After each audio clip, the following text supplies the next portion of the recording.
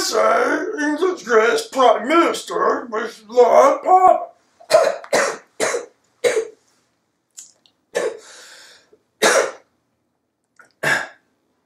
That's the last time I'm ever going to try Barney voice.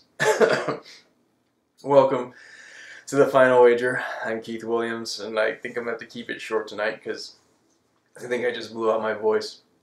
I was referring to the excellent Simpsons bit where Barney and Wade Boggs are going back and forth about the greatest English Prime Minister, and Boggs gets punched out for saying Lord Pitt the Elder. Yeah, Pitt the Elder. Oof, I'm gonna regret that. Philip, tough luck. He did what he had to do, but as Alex said, he's going home with 96,000, and we'll probably see him in the next Tournament of Champions. I can't imagine they'd leave him out. This one's easy here. I think what I'm gonna miss most about, well, a lot of things I'm gonna miss about Philip, but the Mr. Coco stories. I could listen to those for days. All right, let's play Final Jeopardy. Great Britain, that's the category. Here comes the clue.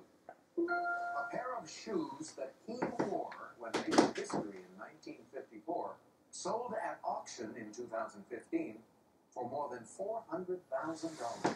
Shoes. 30 seconds, players. Good luck.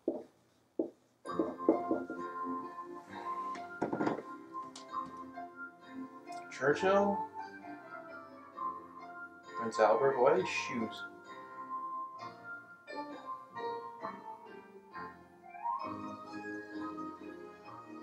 George Best.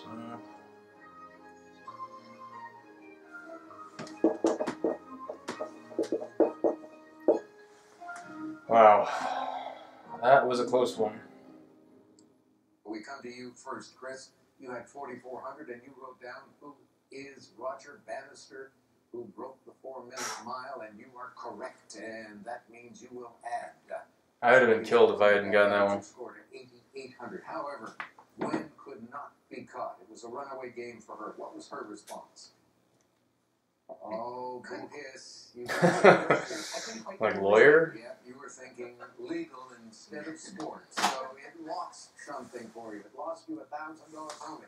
You're the new Jeopardy champ with 14,000. All right.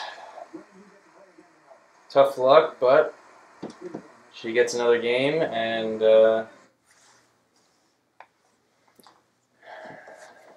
I get to go back to watching basketball, which I will do now. And have to wait at least 4 more games for a 5-timer. We might be stretching into 100 territory soon. I think we're almost sure to break the previous Ken Jennings record, which would have been 96. So now I think tonight we're at 91.